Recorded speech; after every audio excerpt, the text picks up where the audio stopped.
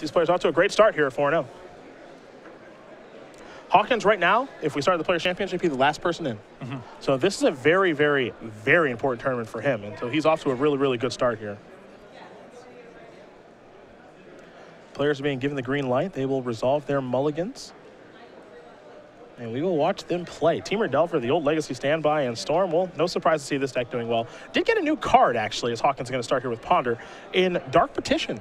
Okay. Which looks to be pretty good in this deck. Not a card you're going to play a lot of, but Hawkins does have one this week, and he's also got 2 copies of Past in Flames as he resolves a Ponder. Some people like to play their win conditions in the main deck. Some people opt to go to the Burning Wish package, play their win conditions in the sideboard. Hawkins does have a main deck copy of Tendrils of Agony. And I'll give him this. Good penmanship. Yep. Good on you, Eric. Ponder done resolving. We're going back Dane Jaeger's way. Gonna have to put that land in the back. Here's a Nimble Mongoose. He's got pressure. It's not a Delver, but it's pretty good. Force of Will plus blue card. Lightning Bolt, land, Tarmogoyf, the leftovers for Dane. Not a bad hand, but you would think if you're new to the Legacy format that this hand would be a lock against a combo deck. You have a fast clock backed up by 1 counterspell. Not the case. It's a brainstorm here from Hawkins. He's already put his 2 cards back pretty quick. And now he'll sacrifice that Delta. Let's see what land Eric wants to search up here. When you are playing against a Delver deck, and when anyone starts with a Nimble Mongoose off a Tropical Island, you know exactly what you're playing against if you're well-versed in this format. And basics are pretty important because you do not want to get wastelanded. So he's going to search up a basic Swamp here. And every mana matters for Eric here because he is trying to play around Daze and Spell Pierce the whole time he's going through his operation. So Wasteland really magnifies the power level of those soft counter spells, and if Hawkins can play around them without costing himself too much in the way of development, he'll take those opportunities. Here is a Duress from Hawkins. So we're going to get a good look at his hand here. He's got a Tarmogoyf, a Lightning Bolt, Ponder, Force of Will. Make it 2 Lightning Bolts, and then a Flooded Strand. So that Force of Will is looking pretty nice. And this is a pretty classic setup here from Storm. Manipulate the first 2 turns, try to strip away a counter spell if it happens to be there, go for the kill next turn. Hawkins will record all this information before selecting a card with the Duress. As you mentioned, this is the kind of hand that if you're a Teamer Delver, you're going to keep it every time. Exactly. This looks like a good anti-combo hand. You have a 1-drop, a 2-drop, some Lightning Bolts to shorten up the game, a Force of Will with a cantrip that you can cast in the event that you draw another blue spell. He's going to take the Ponder. Maybe a little surprise there. Well, it leaves Jaeger without a blue card to pair with the Force of Will. I guess the thought there, too, is, you know, if I take the Force Will, he's going to 100% cast the Ponder next turn. Yep. Maybe he casts the Ponder into something that's good. So I can see why the decision was made. Flooded Strand going to be sacrificed. It's definitely better if he has another discard spell to back it up. Absolutely. If he's going to just try to go for the win next turn, it's a little bit risky if he doesn't have a plan in the event that Jaeger was able to draw a blue card. But, you know, if he is backing up with another discard spell, take the cantrip, force Jaeger to draw a blue card. And then make him discard again. Exactly. Yeah. Here's Tarmogoyf. A couple different types of cards in the graveyard right now. I believe Tarmogoyf's checking in at a 3/4. Cabal Therapy, the draw there for Hawkins. So he knows what he wants to name with that type of card, too. The question is it go time here for Eric? Though, for what it's worth, his life total is pretty high. He's not in that much of a rush. Depends how he's planning on going off. If he has a kill via Past in Flames, then he can be very liberal taking these shots. If he has to try to go off via Ad Nauseam, the points of damage do matter. You can run up against it if your initial hits off of the Ad Nauseam are unfortunate. Gataxian Probe. I'll show you Force of Will, Volcanic Island, and 2 copies of Lightning Bolt. So this Cabal Therapy is going to be pretty nice.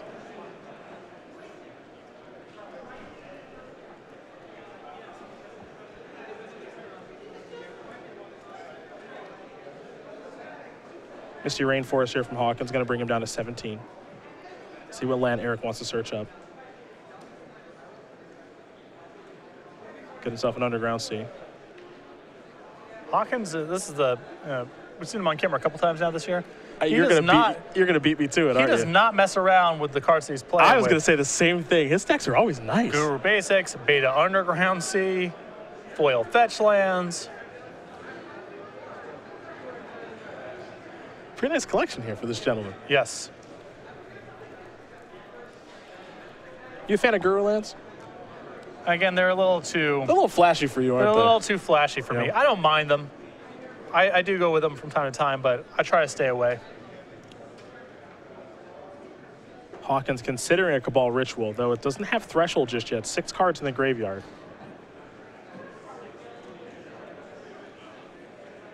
Looks like he'll play this one, though. So you got our spell count and some mana. We'll gain some more mana here, 3 spells now. And now an Ad Nauseam, so just 1 black mana floating. Spells 4. High life total, but he's already made a land drop this turn. So really would be helpful for him to find things like Lion's Eye Diamond, for example. Which he did find, since he's Divining Top. Preordain, Cabal Ritual in there, now Cabal Therapy, a Brainstorm now. Lotus Petal is the big hit. Yes. That's the one he's really looking for. Infernal Tutor.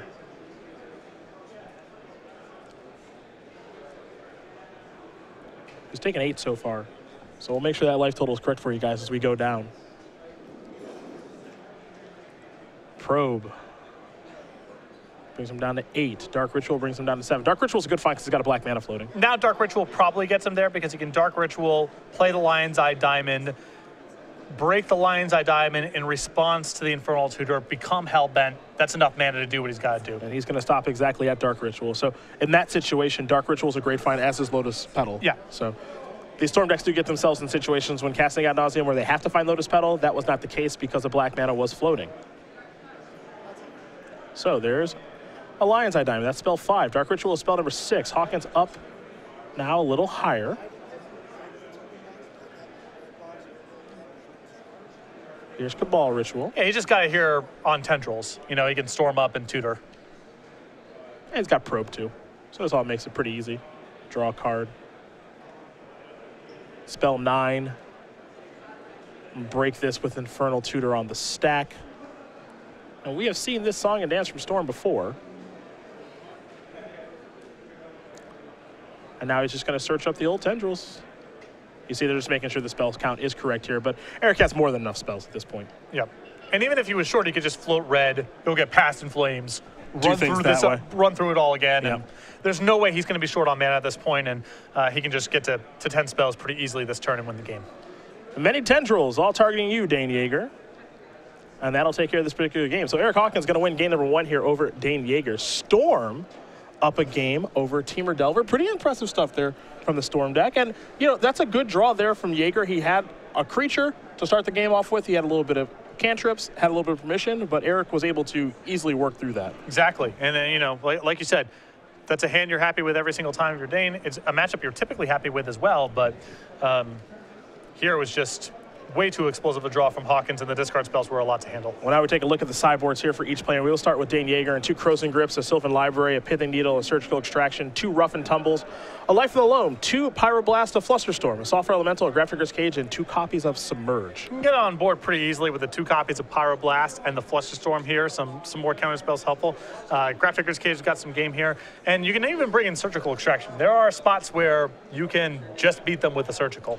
Yeah, I mean, if you have enough garbage to sideboard out, I think you can bring that Surgical in and be somewhat happy with it, actually. Well, there's 4 copies of Lightning Bolt, 2 Dismembers, and a Fire Ice, which are all very easy for Jaeger to cut in this matchup.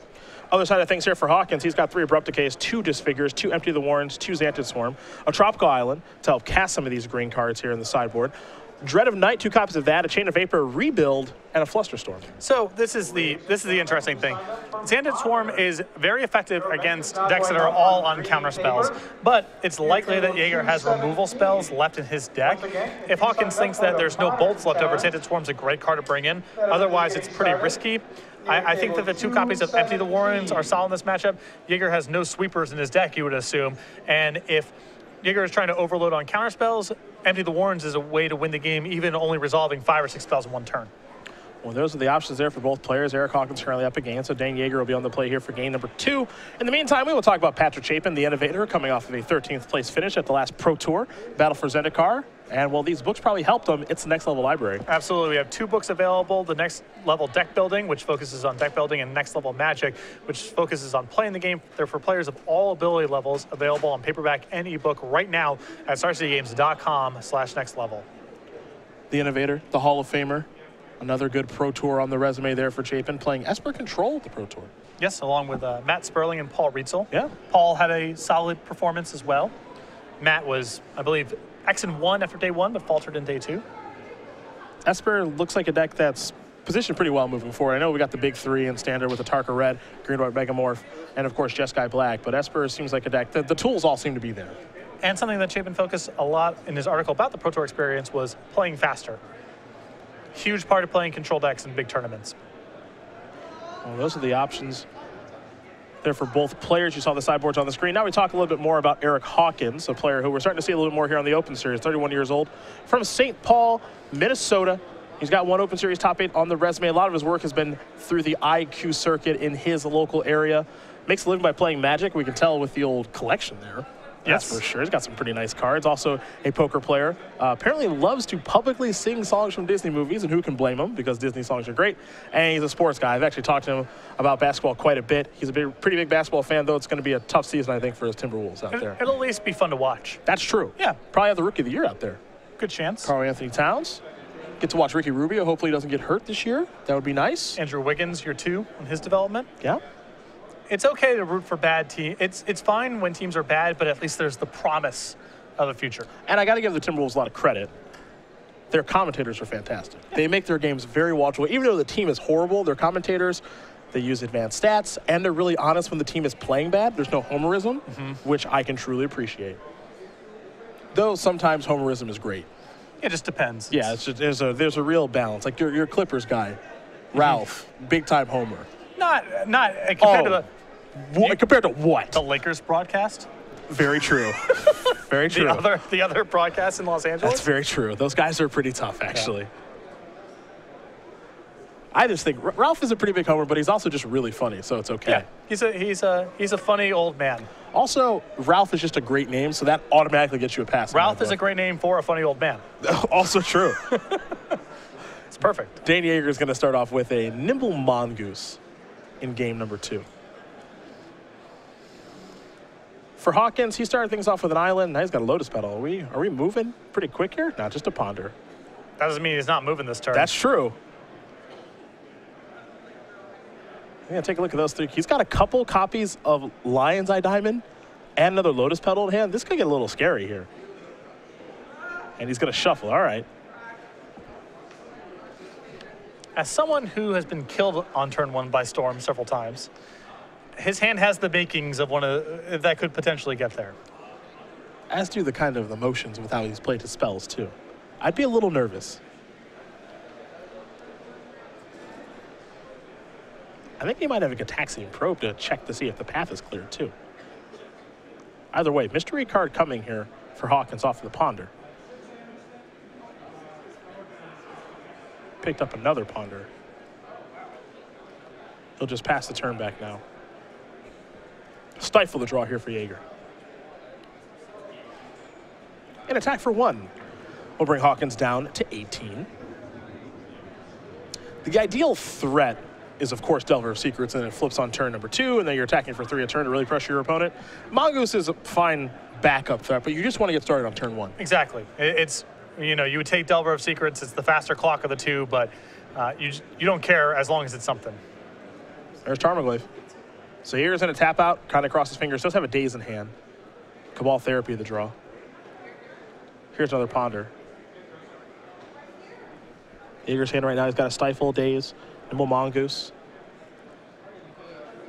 I think maybe the Surgical Extraction might be hanging out in his hand right now. So pretty good hand. Tarmogoyf out there on the battlefield. We'll get its power and toughness for you guys with our Tarmogoyf die. Make sure we know just how big that threat is, see what kind of clock we've actually got going here on the table.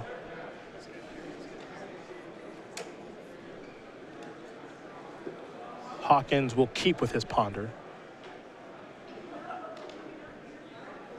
And now here's a Cabal Therapy. Curious to see what Eric would want to name here. Most likely it is Force of Will. Think so? Not a guarantee, but it's the most likely. We'll get confirmation after he does select a card. Looks like Jaeger's going to daze this. This is an interesting play. Because if Hawkins wants to resolve this, he's got to cash in his Lotus Petal. Exactly, and you know, if Hawkins gets to see Jaeger's hand and see that there's not a lot going on except for the Stifle, then Hawkins can be very aggressive going for the kill next turn. Part of this is just an effort for Jaeger to conceal information, and if he happens to get a Lotus Petal for his troubles here, that's better than nothing.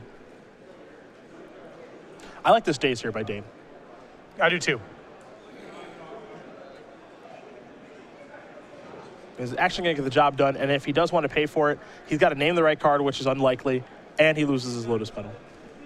And Jaeger's hand is so vulnerable right now that I don't think he can afford to show it to Hawkins. Yeah.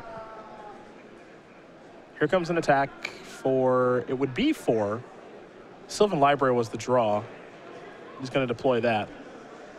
And what I really like about this, so I like the Sylvan Library play a lot too, because he's just repping Force Will super hard right now. So he's just going to say, I'll tap out again, because I have Force Will plus blue card in my hand. We know that not to be true, but Eric doesn't know that. Yes. So I actually like casting Sylvan Library a lot there, because also if he gets to take another turn, he's going to gas up with Sylvan Library, or at least try to. The concern that I have with this play, I probably would have played the Nimble Mongoose myself, although I appreciate your argument here of this represents Force of Will the hardest, is that Stifle is greater than 0 disruption. He could have played Nimble Mongoose, left up 1 mana, is still repping Force of Will and Spell Pierce, and can actually cast the Stifle. Sure. Now, with the hand revealed, it's now he's got nothing going on except for the Surgical Extraction, which should not be that hard for Hawkins to work around if he's got a hand that can go off. Force Will was the name there from Hawkins. Not much of a surprise there. I suppose the question now is, does Hawkins have the goods to go off? He's got Infernal Tutor in his hand. He's also got 2 Lion's Eye Diamonds. I believe there's also a Flusterstorm over there.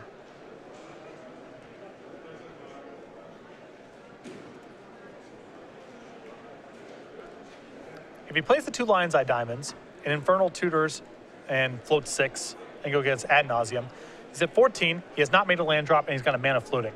Those are pretty good odds to be able to go for a kill. And because of Stifle, it gets problematic next turn. Yeah, you don't want him to untap, and what Sylvan Library could bring too. Exactly. Yeah. So he's got a lot of looks at it, and the Stifle could be problematic. So if I'm in his spot, assuming it's 2 Lion's Eye Diamonds and an Infernal Tutor, I'm going for it. The thing that's tough here, however, is, all right, so you do what you say, right?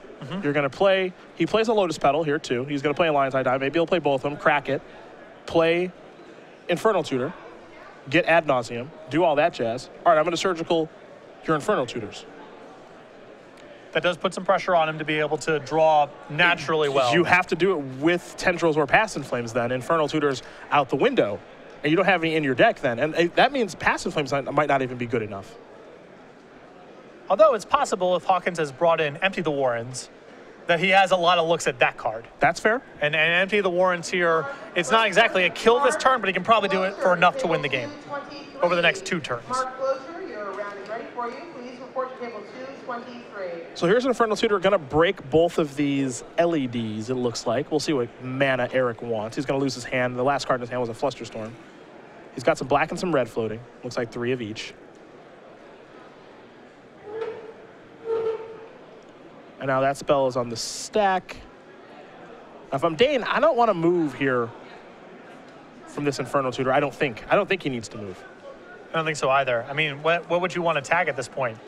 You know, is it the Lotus Petal? It's one of the better cards in his graveyard, I guess, at this point to find to kickstart a set of rituals, but I think you just got to wait here.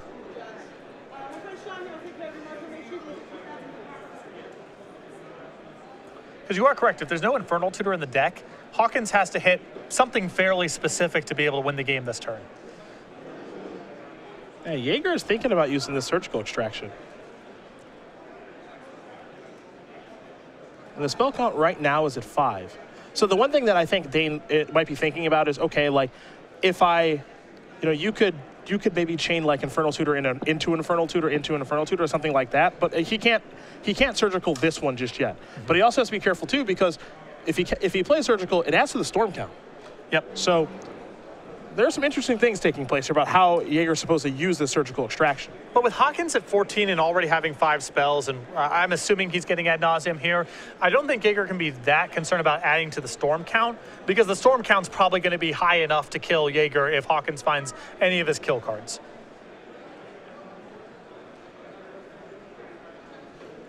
Hawkins might be thinking of chaining together Infernal Tutors. And that's what he's going to get with the first one. So he says, I'm going to cast this one. Do you have a response? And now that's spell number 6. Now this is really interesting. Yeah, you see what's going to happen? I do see what's happening. If he surgicals right now, he kills himself. Yes. Because first of all, surgical costs 2 life, which we can't forget. So that would bring Jaeger down to 16. But surgical, this Infernal Tutor, I believe, is spell number 7. And surgical would be spell number 8, and then tendrils would be spell number 9. So if he surgicals, oh no. Yep. Oh dear. Hawkins walked him right into this. Yep. Because, you know, if he goes for ad nauseum straight away, he's likely to win the game, but it's not a lock. But if he thinks that Jaeger is likely to do this, then it becomes a lock. So Dane is going to get to take out the rest of the Alliance Eye Diamonds, and that's all well and good. But assuming Eric still has a Tendrils in his deck, and he has 7 spells currently, the Tendrils is just going to be lethal. And you see the mana floating, 2 red, 2 black. Yeah, this is a really sharp play here from Hawkins. Yep. Walked him right down this. The easiest thing to do would have just been to go get ad nauseum and assume that that would have been good enough to get the kill done. And he's probably over 90% to win the game in that spot. But he thought there was a good chance here that Jaeger would just fire off the surgical. And now here we are. So those LEDs they're gone for good. Yeah, Eric says, I'm going to get my Tendrils, and I'm going to kill you now. And you helped me get here. That's spell 8. 8 times 2? 16. 16. That's going to do it. Eric Hawkins is going to win this match here over Dane Jaeger. 2 games to 0. Number 10 on our Season 4 leaderboard picks up an impressive win. Storm takes care of Teamer Delver. And Mr. Hawkins is 5-0 here in what's a very important tournament for him. And he just marched right through Teamer Delver. With ease, it felt like. And it wasn't like Jaeger had bad hands. He had threats on turn 1 with counter spells. About what you would ask for the matchup. But Hawkins was able to get through it very, very easily. 1 discard spell and a very fast kill. Good sequencing and enough to get it done. We were curious about what combo decks we would see this weekend. You know, we've seen